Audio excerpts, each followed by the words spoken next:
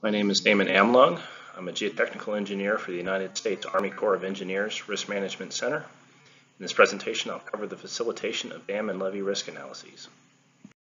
The facilitator plays a very important role, and to be successful, the facilitator will need a diverse set of skills and experiences, and there's no substitute for experience.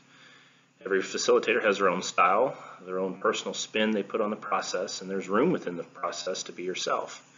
In fact, when facilitating, you're encouraged to be yourself. But no matter what your style is, you need to create an open and honest discussion and a positive environment for teamwork so that complex problems can be better understood. Facilitation is a key element of risk analysis, and it's important for all phases of risk assessment. It's the process in which an individual leads a team in solving problems and reaching consensus with the purpose of meeting the required objectives of the evaluation. The slide says group, but it's very important that the group become a team, and it is the facilitator's job to get that group to work as a team.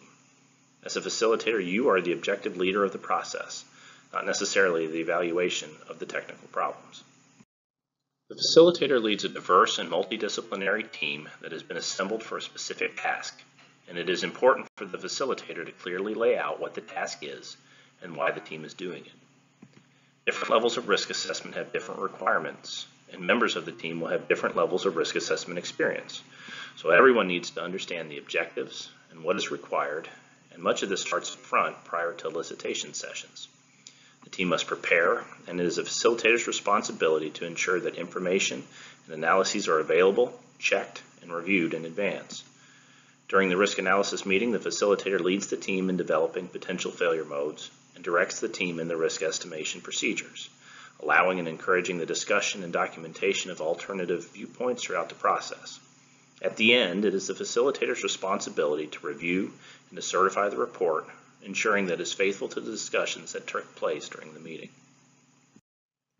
To be successful as a facilitator, you need to be objective. You need to be open-minded and be a leader. Team members are going to have varying opinions. They'll also have varying personalities, some of which are easier to manage than others.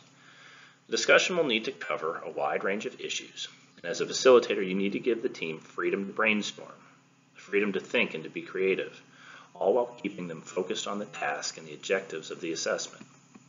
You need to be diplomatic and find ways to keep the discussions balanced such that each team member has ample opportunity to be heard. You also must have the technical expertise to understand engineering principles across disciplines, to understand the bigger picture, and to keep the evaluation in its proper context. The set of knowledge and skills required is much of what's been covered over the course of this training. You need to know the guidelines and procedures of the agency and be able to objectively screen long lists of failure modes, boiling things down to the project risk drivers. You need to be able to develop event trees that describe the step-by-step progression of potential failure modes. You need to understand loading scenarios, consequence estimation procedures, really everything that is needed for risk analysis calculations and how to do them. You need to understand uncertainty and confidence and how it impacts the risk analysis and what bearing it may have on the decision or course of action.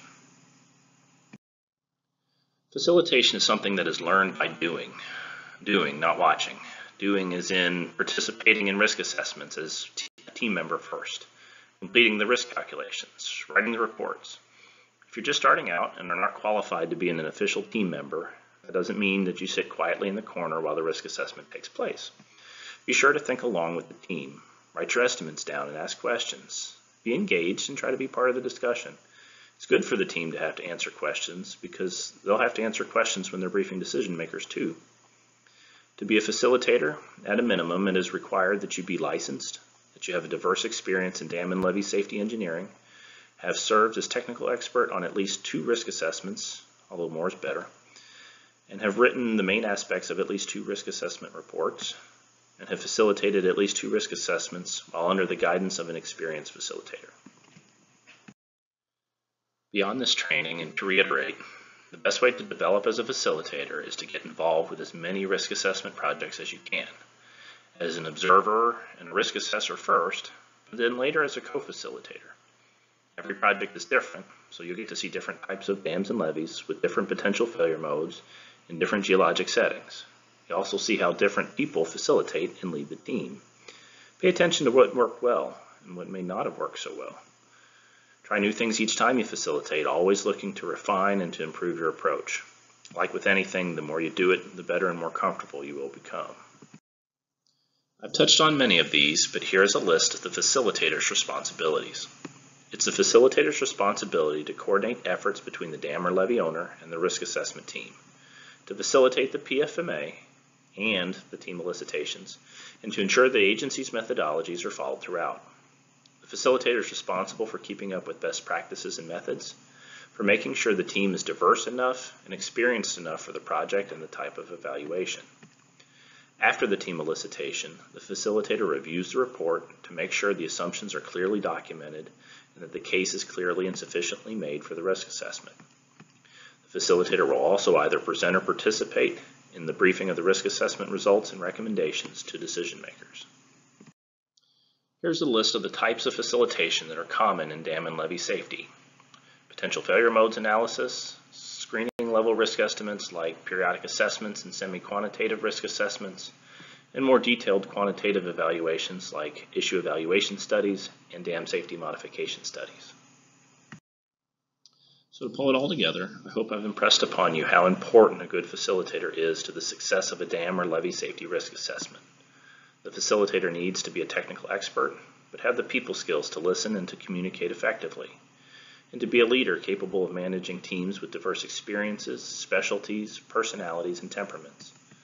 The facilitator stays involved and guides the team from start to finish, starting with the initial preparations and the potential failure modes analysis, all the way through the final presentation to the decision makers. They are the team captain and essential to making this process work.